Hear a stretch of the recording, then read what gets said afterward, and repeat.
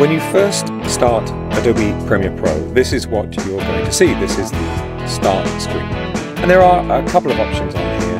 The two that we're really interested in are the option to create a new project and the option to open an existing project. A Premiere Pro project file is a file like any other. All of your creative decisions can be stored in that file. We can open one of these up by double-clicking on them, but I'm going to show you from inside the start screen first of all. I'm just going to click back into Premiere Pro and I'm going to click on Open Project. You should be familiar with this dialog. This is in Windows, of course. This is Windows Explorer, and if we were on Mac OS, this would be a Finder dialog. It's just going to allow us to open a file. So I'm going to select this 0101, create a project, Premiere Pro project file, and I'm going to click on it. And here we are now in Premiere Pro looking at this project. There's not much going on right now.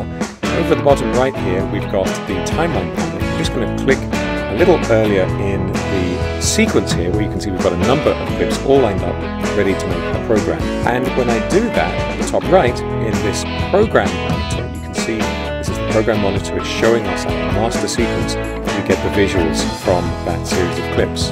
Another important panel for you to be familiar with is this one down at the bottom left. This is the project panel. And you see every panel has its name at the top left-hand corner. This is the project panel, and it's showing me the contents of the project I've just opened, 0101, create a project. Inside of this panel, I've got something that looks a bit like a folder. It's a bin, Premiere Pro, and in that bin, I've got some clips. If I double-click to open one of these, you can see it opens in this source monitor at the top left corner. This is for previewing the videos that you've got in your project. You can play them back and just have a look and see if you want to use them or not. And over on the right here, the program monitor is for looking at the sequence that you're building. That's the film that you're making. Okay, so that's how to open a project. I'm just going to go to the File menu and I'm going to choose Close Project. And Premiere Pro is inviting me to save changes. There aren't any really. But you'll notice up at the top here, next to the project name, it's quite useful because we've got the location of the project as well. I'm on a Windows machine, so this is C drive rather than a system drive or another kind of plugged-in drive. And I've got this little asterisk next to it that tells me that some kind of change has happened. That change might just be that I'm looking at a different part of the project, so I'm not too concerned. I'm going to click No. Back on the Start screen, this time I'm going to click New Project. I'm going to call this First Project. And if I click Browse, we get a familiar Browse dialog where we can choose the location for the new project file. You can always move it later on, of course, but I'm happy with it being here in my media folder, so I'll choose Select Folder. I'm not worried about the rest of the options for now. I'm just going to click OK, and here we are in an empty Premiere Pro project. The first thing we're going to want to do is get some media in, get some video files into the project.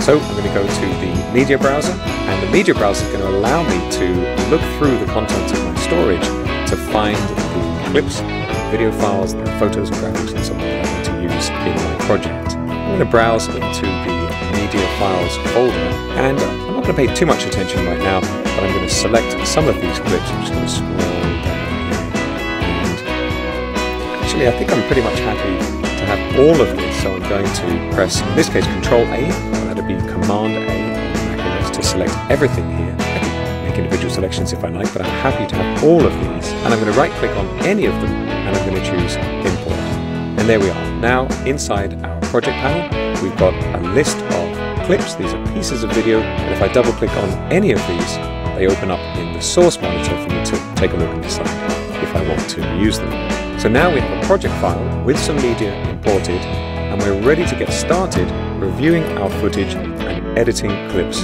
together. For now though, I'm going to go to the File menu again, and I'm going to choose Close Project. I will save the changes, and we're back to the Start screen. So that's opening an existing project, creating a new one, and importing some media ready for you to start working in Adobe Premiere Pro.